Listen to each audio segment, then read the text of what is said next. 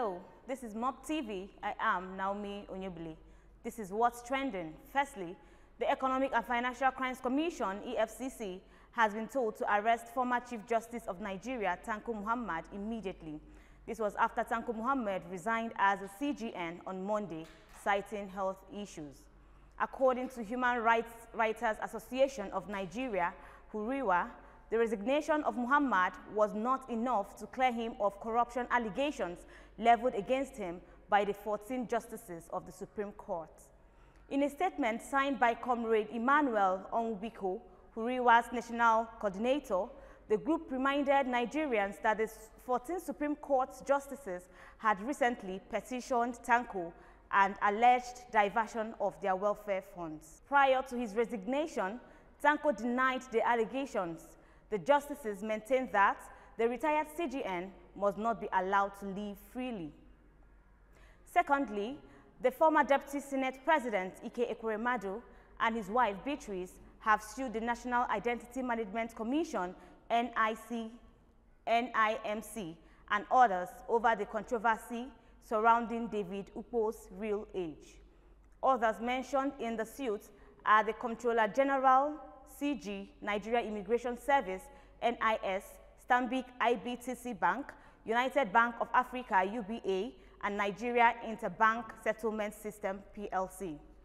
Before Justice Iyan Eko of a federal high court, Abuja, the Ekweremadus prayed the court for an order directing the NIMC to supply them with the certified true copy, CTC, of the biodata information of David Nwamini Ukpo. The applicant said Ukpo's national identification number, NIN 194380771110, which is in the possession of the agency, should be produced for the purpose of facilitating the criminal investigation and tendering same to establish their innocence with respect to Ukpo's age in the criminal charges against them before the Uxbridge Magistrate Court in the United Kingdom.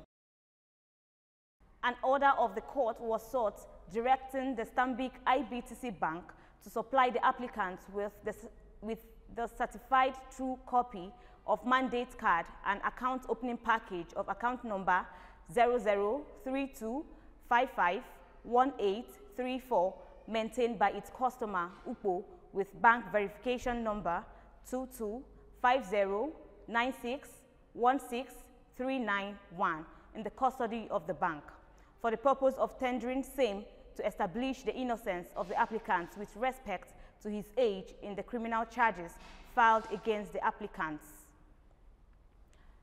An order of the court was sought directing UBA to supply the applicants with certified true copy of mandate card and account opening package of account number 2195739574 maintained by Ukpo with bank verification number 225096163991 in the custody of the bank for the purpose of tendering the same to establish the innocence of the applicants. The People's Democratic Party, PDP, has expressed its anger against former President Olusegun Obasanjo over his recent comments that he made a mistake by appointing Alhaji Atiku Abubakar as his vice president in 1999. The party threatened to expose the former president if he fails to clarify the statements within 48 hours.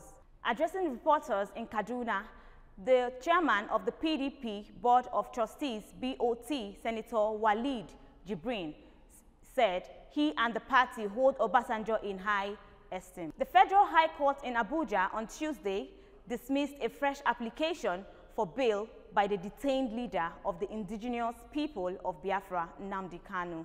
The application was filed pending the determination of the treasonable felony.